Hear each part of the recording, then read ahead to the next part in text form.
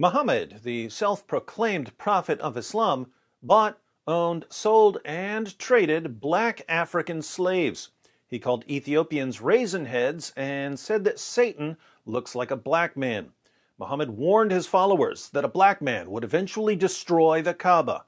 According to Muhammad, if you dream about a black woman, it's because a plague is coming. Under Sharia, the penalty for calling Muhammad a black man is death.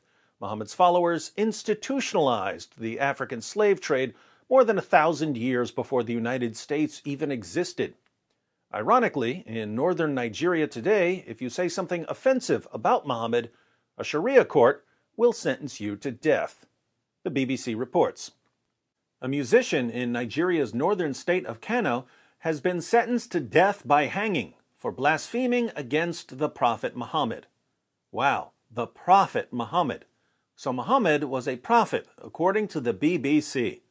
I guess if your organization is the center of decades-long pedophilia scandals, your best bet may be to throw your support behind a prophet who was certainly no stranger to molesting little girls. An upper Sharia court in the Hassawa fill-in hockey area of the state said Yahya Sharif Aminu, 22, was guilty of committing blasphemy for a song he circulated via WhatsApp in March. Mr. Sharif Aminu did not deny the charges. Judge Khalid Aliyu Muhammad Khani said he could appeal against the verdict. States across Muslim-majority northern Nigeria use both secular law and Sharia law, which does not apply to non-Muslims. Only one of the death sentences passed by Nigeria's Sharia courts has been carried out since they were reintroduced in 1999. The singer, who is currently in detention, had gone into hiding after he composed the song.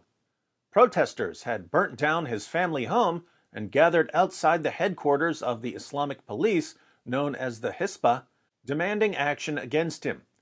Critics said the song was blasphemous as it praised an imam from the Tijaniya Muslim Brotherhood to the extent it elevated him above the Prophet Muhammad. So, this wasn't a non-Muslim making fun of Muhammad. This was a Muslim singing a song that praised someone more than Muhammad. Praising someone more than Muhammad was enough to get this Nigerian Muslim a death sentence for blasphemy. The leader of the protesters that called for the musician's arrest in March, Idris Ibrahim, told the BBC that the judgment will serve as a warning to others contemplating towing Yahya's path. When I heard about the judgment, I was so happy because it showed our protest wasn't in vain. This judgment will serve as a deterrent to others who feel they could insult our religion or prophet and go scot-free, he said. Who is Yahya Sharif Aminu? Few people had heard of him before his arrest in March.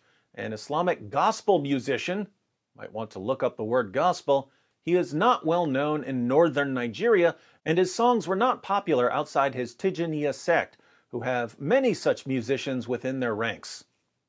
Where on earth did Muslim judges get the idea that people should be sentenced to death for singing songs that insult Muhammad? Well, when Muhammad took Mecca, he gave his followers a list of people who were to be killed even if they were found hiding beneath the curtains of the Kaaba. Let's read about 3 of them in Ibn Ishaq, pages 550 to 551. Another was Abdullah ibn Khattal of Banu Taym ibn Ghalib. He had become a Muslim, and the apostle sent him to collect the poor tax in company with one of the Ansar. He had with him a freed slave who served him. He was a Muslim. When they halted, he ordered the latter to kill a goat for him and prepare some food, and went to sleep. When he woke up, the man had done nothing, so he attacked and killed him and apostatized. He had 2 singing girls, Fartana and her friend, who used to sing satirical songs about the apostle, so he ordered that they should be killed with him. Abdullah killed someone and apostatized, so Muhammad ordered his followers to kill him.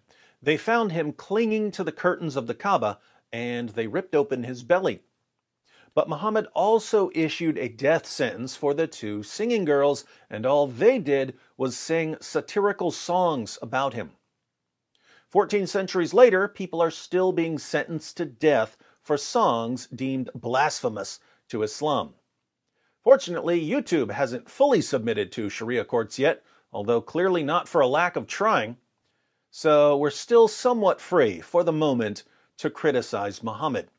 And that's exactly what we'll be doing every night this week on my channel. I'll pin links to our shows in the description box if you'd like a future where people aren't sentenced to death for blasphemy. Join us live. Oh, and if you'd like sources proving that Muhammad bought, owned, sold, and traded black African slaves, be sure to check out my videos, Muhammad, the White Prophet with Black Slaves, and How Muhammad Ali Was Deceived by Islam. Islam has been oppressing Africans since it started. Time for a change, don't you think?